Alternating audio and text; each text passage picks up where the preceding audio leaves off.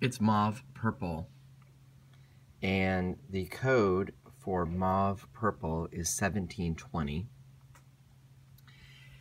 I don't often use purple enamels, but when I do, I will use them together. So like foxglove purple, mauve purple, iris purple, I'll use them in a combination together because I think that they all work really well together. So let's take a look at what mauve purple looks like after it has been torch fired.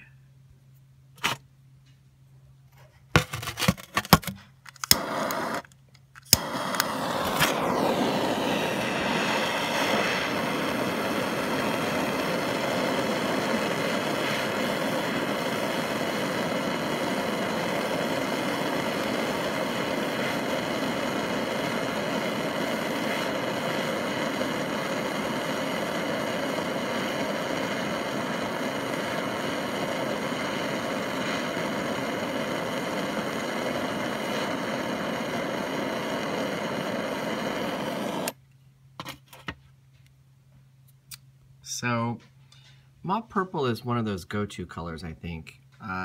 Iris purple is a tad darker. This one's a little paler than some of the other purples that are out there.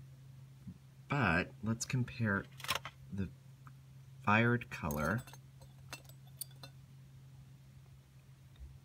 to the regular color. Yeah, it's very pretty, but like I said, I'm not a purple guy, so I don't tend to use it, any of the purples, unless I have a really specific project, and I often will use them in combination with each other on a single project. So mauve purple, looking good. It's 1720.